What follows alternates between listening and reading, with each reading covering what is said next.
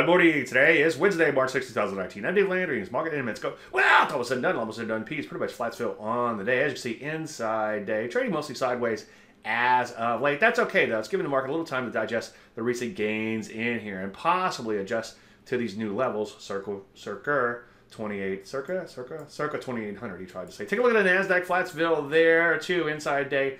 Also, as I've been saying quite a bit, all these indices, much longer term, still look like they could be in trouble. And the man on the street seems to think, well, I've dodged a bullet and everything is just fine. As I often say, the market is a bad teacher. Take a look at the Rusty, down about 0.5% there. No big deal, though. So far, just kind of drifting lower in here after these big gains. It could use a little bit of a correction. So what do? Well, take things as usual on a setup by setup basis. If you see something you like, then take it. Just make sure you wait for an entry and, of course, honor your stop just in case and maybe take some partial profits if blessed along the way.